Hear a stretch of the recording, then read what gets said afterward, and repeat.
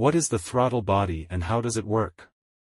A car's throttle body is an essential component of the electronic fuel injection system, which controls the amount of air entering the engine. This system helps maintain efficient engine performance and reduces emissions. The throttle body controls the flow of air to the engine, which in turn controls the speed and power of the vehicle. The driver's throttle is connected to the throttle body via a cable or in more modern vehicles, via an electronic sensor. When you step on the accelerator, a valve in the throttle body opens to allow more air into the engine, which in turn increases the vehicle's power.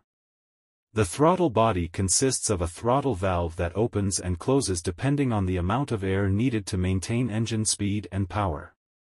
In more modern vehicles, the throttle body is controlled by an electronic actuator that receives signals from the accelerator pedal sensor, air pressure sensor, and crankshaft position sensor.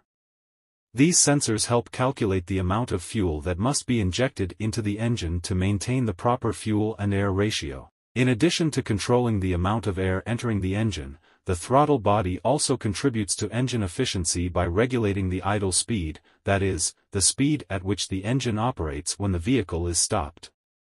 This allows for smoother operation and lower gas emissions.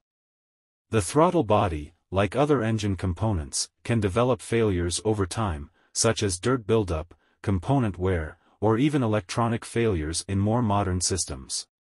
These problems can cause starting problems, loss of power, increased fuel consumption, or even poor acceleration. It is crucial to perform regular throttle body maintenance, including cleaning and inspecting components to ensure proper operation. In the event of failures or breakdowns, it is important to go to a specialized mechanical workshop to carry out the necessary repairs and ensure optimal functioning of the throttle body and, therefore, the vehicle's engine.